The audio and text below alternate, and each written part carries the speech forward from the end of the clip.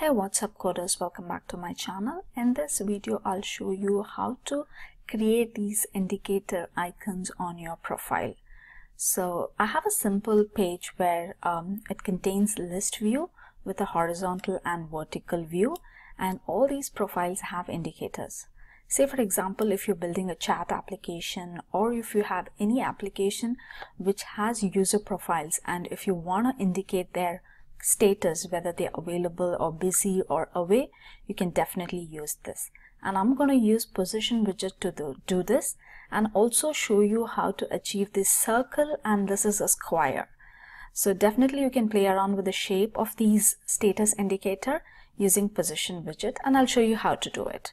So first let me clear the template and we will start implementing it. Alright, so first to start up with, I have a very bare bone project of my Flutter application here, which has an app bar. So in the body section, I'm going to use a column and a list view. But before that, I'll have to first look at this design. When I can see that this occupies a quarter of my screen and the list view takes the rest of the screen. So thinking about it, you can think about Expanded Widget with a flex property. So if you haven't watched my video on Expanded, I'll leave a link in the description. Definitely watch it so that you'll have an idea as to how to use the Expanded Widget. So here I'm going to use an Expanded Widget.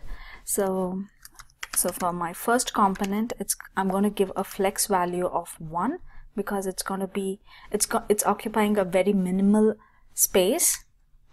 So I'm going to say expanded with a flex factor of 1, and then my child is nothing but a list view, which is a horizontal list view. So the scroll direction is horizontal here, axis, and I'm going to say horizontal. There you go. And now to add my details of my profile, I've created a profile.dart file with a simple constructor, and I've added all the details of the profile here. So I'm just picking it up from there. And so for that, I'm going to say children, okay? And instead of widget, I'm going to say profiles,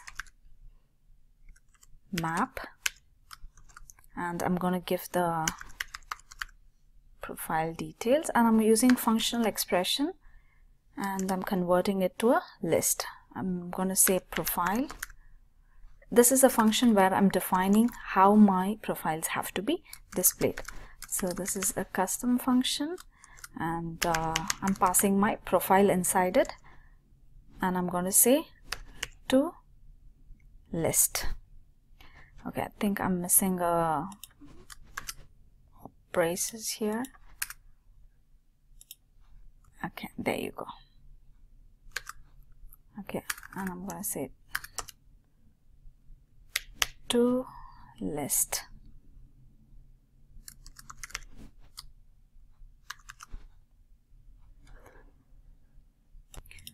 So I think it has to end here and not here. There you go. So this will give my horizontal list view. Similar way, I'm going to define my other expanded list with a flex factor of 2, and it's going to pick a different one, which is I think I have defined it a different function, which is just profile list, and I'm passing the same profile. So we will define these functions now. Okay, I've defined this function which takes a profile as the parameter, and this is a container which has a column widget and a stack. Make sure that whenever you use Position Widget, you need to stack it. Okay, that's very important. So I'm using a stack widget, and inside that my first one is my circular icon. That is the one that displays the image. So if you've seen most of my videos, I've used the circle avatar image, and I've achieved using this border radius circle, and I've added the image inside it. So I use this, I'm just using the image from the other file, and with a container with a box shaped circle. Now moving on to my Position Widget. So this is where I'm going to define my position widget and the color. So first thing, I'm going to say positioned, and this one is nothing but the text, that is the name of your profile. So between these two things and inside my stack comes my position widget. So inside the position, I'm going to say top 20, and right, I'm going to say 10. So when I do this, and okay, I'm going to show you what this top and right I'm talking about. So this particular indicator, you can definitely define it at this top right corner or the bottom corner or the bottom right or top left or bottom left. So it's totally your choice, and here I've defining it at the top and right corner. So that's what I'm talking about, these axes. Next, I need a child, and this child is nothing but a container. Now what is this container? It's nothing but a container with width of 13 and height of 10. So this is the one that actually defines your indicator size, because it's purely a container. And the container is nothing but a box decoration. In case if you already have a predefined icon that you want to display, say for example you want to display a star on the profile, you can definitely do it. So instead of this container, please feel free to use your image. And I'm going to give a color, and the color comes from my profile, which I've already defined, and I'm going to give the status here. And next I'm going to give a border radius,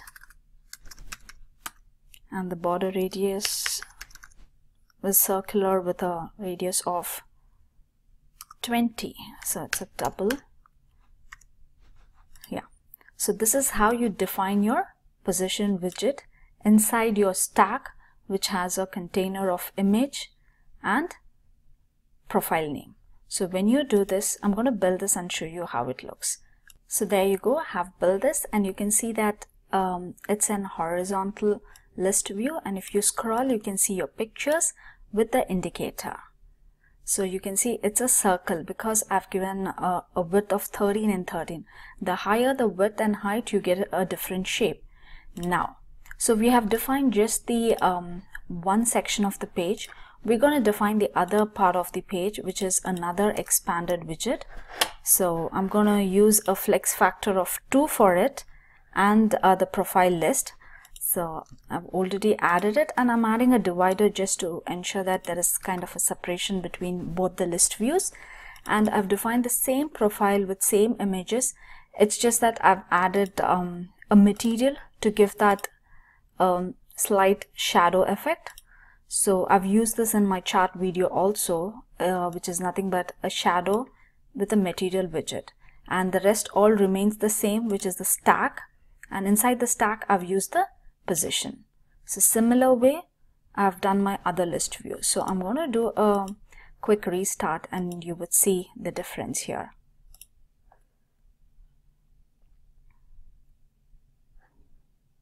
Well, there you go. It's also a list view, but only thing is that the details are placed in the row fashion and this is in the column fashion. And you can see the icon is a square because I have provided a width of 15 and a height of 15. If you see my other one, it's not okay, not the width and height. I mean the width and height is 15 here, and here I have provided the width and height as 13. So that small difference gives the indicator either circle or square. So this is a very simple but definitely useful topic as to how to use a circle indicator using position widget. So hope you liked the video. Please give it a like and subscribe, and if you find this informative, please do share it. Thank you.